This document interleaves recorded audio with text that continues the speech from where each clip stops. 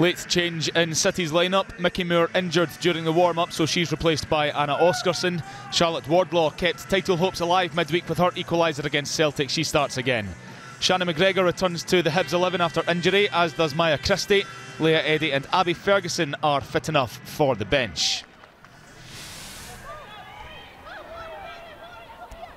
There's Amy Muir against our former club today.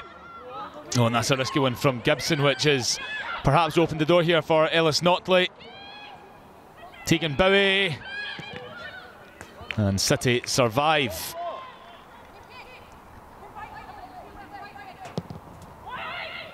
Forrest's cross.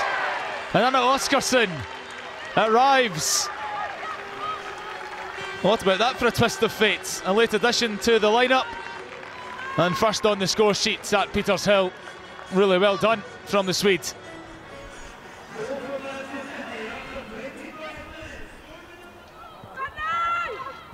Notley unable to gather it. Sent forward by Gambone for Forrest.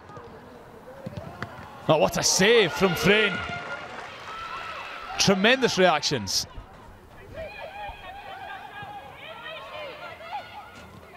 And there's a loose touch here, which allows Jodie Balcom to have a swing. I think Gibson knew it was drifting wide.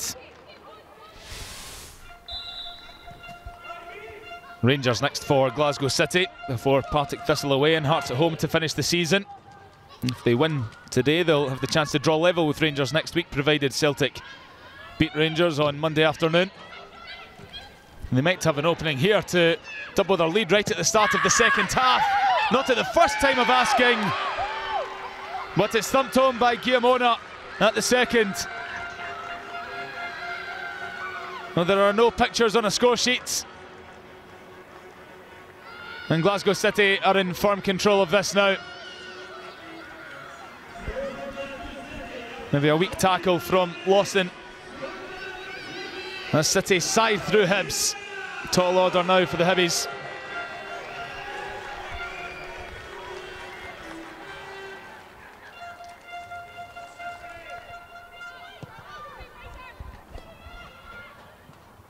Oh, what a touch from Shannon McGregor.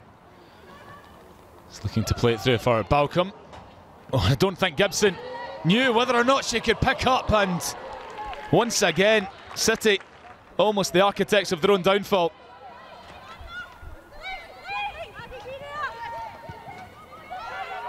This time it's Hibs stronger in the tackle. 10 minutes or so to turn City's life upside down here. Morrison back for Balcom. Oh, have some of that. What a finish from the American. And it's goals like that that have led to her inclusion in Team of the Season. Wonderful strike. And let's see what City are made of here. Another one for Hibs, and it's pretty much curtains for their title hopes.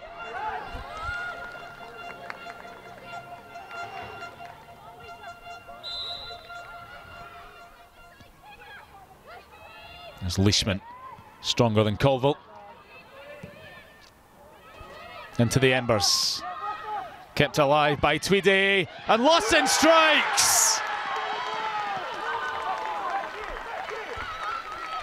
And has that switched out the light on Glasgow City's title hopes? At best, at the end of the weekend, they'll be 5 behind Celtic or Rangers. What a finish from Lawson, atoning for her earlier error. What a turnaround.